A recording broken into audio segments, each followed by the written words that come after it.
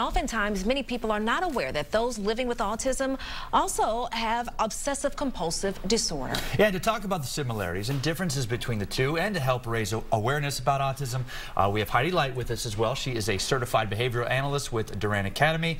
And we also have Sandra Stewart, whose son Peter battles autism as well, OCD, and of course general disorder as well. So good morning, ladies. Thank you so much for being with us. Appreciate this. Is a very important topic, and it affects so many of us out there. So we're going to start with you, Heidi.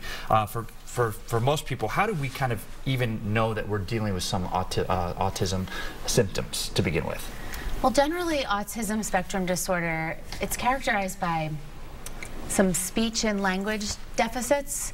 So some children might not speak at all. Some children might use one word.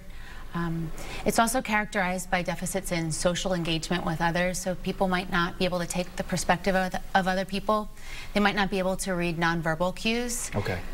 And then there's sometimes where you might see some repetitive behaviors or rigidity, special interests, things of that nature that are less typical than what you see in the community.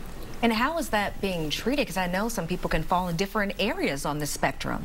So how do you treat that? Well, there's a lot of interventions out there. The National Autism Center posts empirically validated evidence year to year. And in 2012, there were over 500 some interventions that were validated.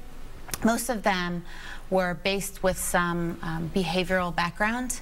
So what I do, I'm a board certified behavior analyst, and it's practicing the principles of behaviorism to kind of improve each individual's life to kind of a degree that works for their family and their community. Okay, and we mentioned the differences between obsessive compulsive disorder and autism. So maybe kind of talk about the differences as far as how we categorize each disorder, and maybe why sometimes there's a perception that those with autism, you know, we kind of embrace those tendencies, and maybe OCD, folks are always trying to change that perhaps. Is there a difference there?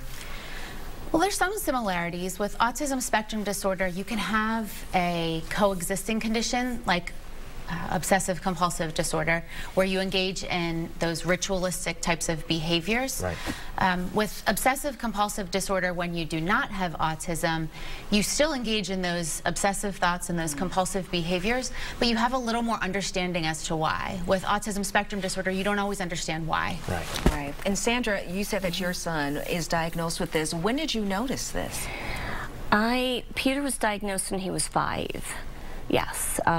Prior to that, we had him at a couple different neurologists, and at the time they were just saying, oh, maybe just a language delay because Peter wasn't connecting his words in the conversation. And we're looking at pictures of your son as he's talking. So he was 5 when he was diagnosed, and as he got older, more and more of the OCD, the compulsive behaviors, the anxiety, the stress, it all started to brew probably around 7, 8.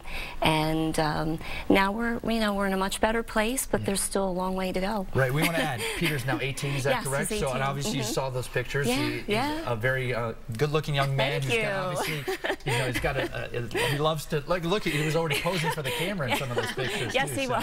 was. Talk a little bit. Obviously, some advice you can give to other parents, because this is something that we tend to say that a child. Is diagnosed with autism, but it's really the entire family that is. Absolutely. And you all have to kind of deal with it. So maybe talk about maybe some quick things that you could help other families that are perhaps just going through this now. I would say, and it was frightening for me when Peter was first diagnosed, because you feel alone. You don't know where to turn, who to go to, because it's all new to you. It's like, autism, what's this? Right. The best advice I can give is to ask for help. Don't be afraid to ask for help. Right. Get the support you need. Reach out to family, reach out to friends. There's a lot of local support groups in Pennsylvania. The resources are out there. The resources are out there. You just have to be the mom detective that you are, and go out there and look for the services that your child needs. They're out there, but I guess the biggest piece of advice is ask for help. And take time for yourself. It's a hard job. Very hard. Hard job, so take time for yourself. I love that. Great answers. Good advice. Ladies, thank you all so much for coming on to talk about this very, very important topic. Yeah, and we'll have some more information on some tips and some information, how you can get information on our website, PHL17.com as well.